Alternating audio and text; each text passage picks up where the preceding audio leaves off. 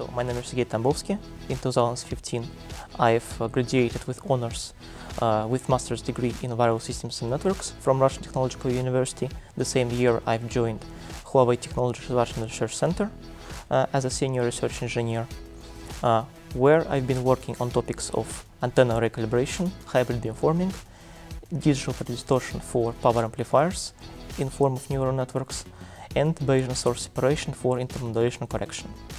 My host organization is Ericsson Research, and my motivation is to further advance theory and applications of Bayesian non-parametric methods in application to wireless radio systems.